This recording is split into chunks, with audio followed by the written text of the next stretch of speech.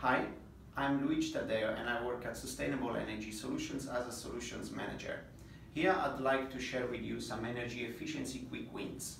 The first one will be through lighting automation, which you can explore through sensoring, and you can achieve a good savings toward your lighting consumption, which in many cases accounts for roughly 20% of your energy consumption. The second one will be to train your staff toward your energy savings goals. It doesn't involve any investment, just a bit of time and patience.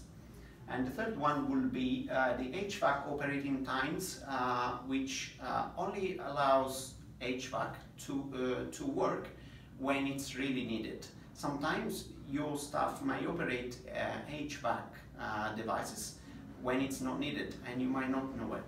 Thank you.